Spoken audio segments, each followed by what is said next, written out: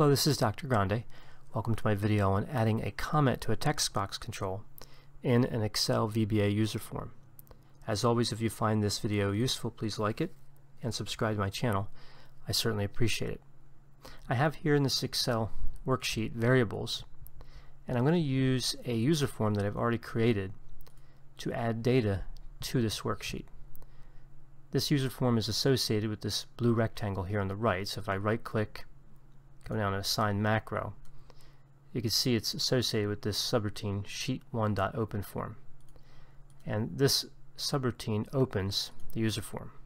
So I left-click, and I have this UserForm, and I can put the data I want in these text box controls and hit Enter, and the data will appear in the next row if I've selected the next cell in column B.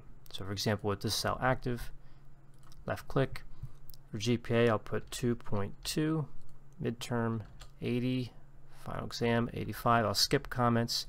Grade will be a C, and let's say the outcome is a 75. Press enter. I'll close this, and you can see that data is now on this worksheet. Additionally, as I enter these text box controls, the back color is changed to yellow. So I'm going to modify this UserForm so that a comment appears in this grade text box. And the comment will appear there until the user moves into the text box, sets the focus on the text box, then the comment will disappear. However, if the user leaves the text box without entering data, the comment will return. And when I click Enter, if the comment is still there, it will not appear on the worksheet. So let's take a look at the code behind this. That'll be Alt F11. This will open the Visual Basic Editor. And here's a look at this UserForm in this edit mode. So we have command button 1, and that adds the text box values to the worksheet and selects the next row. And then we have a series of enter and exit events, in this case that just change the back color to yellow and then back to white when the user exits that text box. And other than that, we just have the captions that are set dynamically from the worksheet values. So the variable names become the captions for the labels above the text boxes. So we'll start with this code, and we'll modify this text box 5, the grade text box. And I want to put a message in it that lets the user know that this is supposed to be the final grade for the course, which may not be clear from the caption grade if there's a midterm grade and a final grade.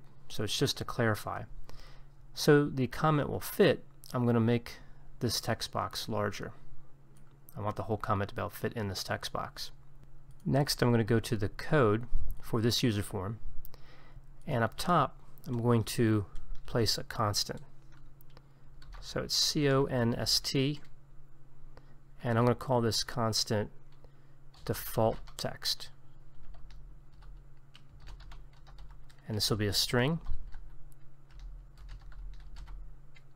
and it'll be equal to enter the final letter grade for the course, and this will be in quotes. So that's default text. So I'll be using this constant throughout this code. Next, I'm going to move down to text box 5 and the enter event. So this subroutine here, and again we're looking at text box 5 to modify here. So in this text box 5 enter code, it's going to be if me.textbox5.text equals the default text, then me.textbox5.text will be equal to VB null string, so it'll be empty. VB null string. So if TextBox 5 text equals the default text, then TextBox 5 text equals VB null string. So when the user enters TextBox 5, TextBox 5 will be set to empty. Now the code for TextBox 5 exit is going to be similar. I just need to switch around null string and default text. So I'm going to copy the same line of code, Control C, move down to the exit event and paste it, and then switch around null string and default text. So it's just the opposite. So now if the text box equals null string, if it's empty, it'll be set to the default text. This is when the user exits that text box. So next I'm going to set the initialize event so that TextBox 5 equals the default text. So I'm just going to highlight that part of the code and copy and move down to initialize,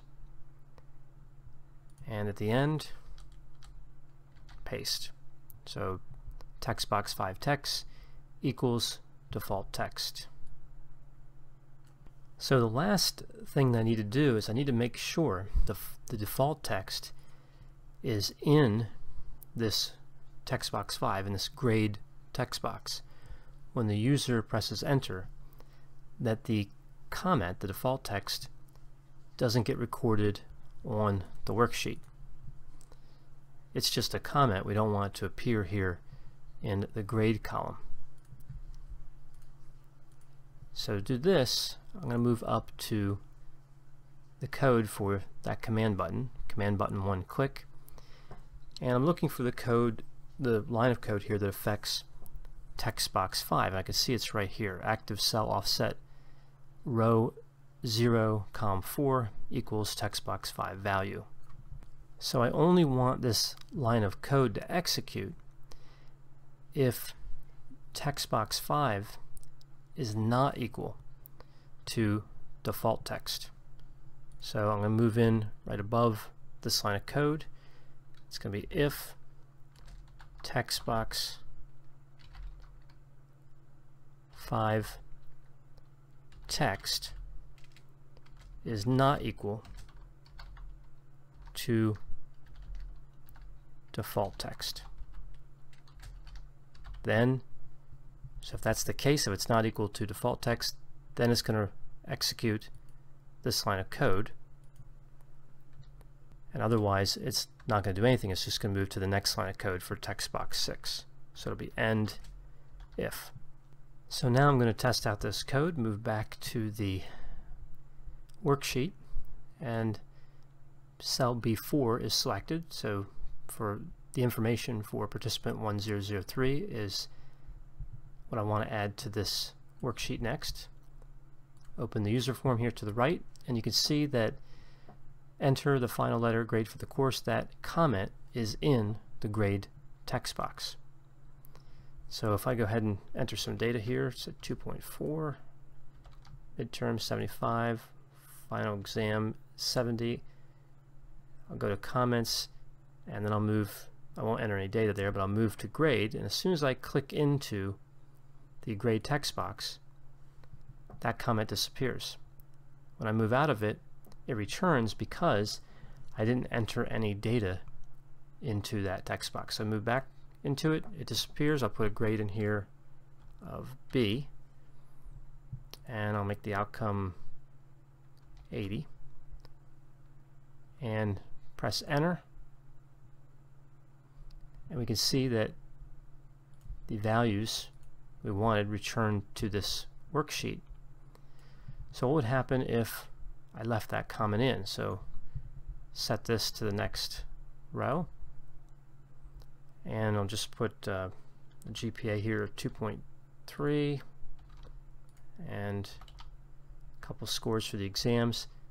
I'll move to outcome. I'll skip the grade text box and comment text box and move to outcome, put a 90, and click enter. So when I click enter here, I don't want this comment to show up even though it is displayed right now. And it's not. So that worked. So this comment feature is working the way we intended. When we click in the cell, it disappears so the user can type in the grade. If they move out without entering data in, the comment returns, and the comment doesn't transfer to the worksheet if it's left in place. I hope you found this video on adding a comment to a text box to be helpful.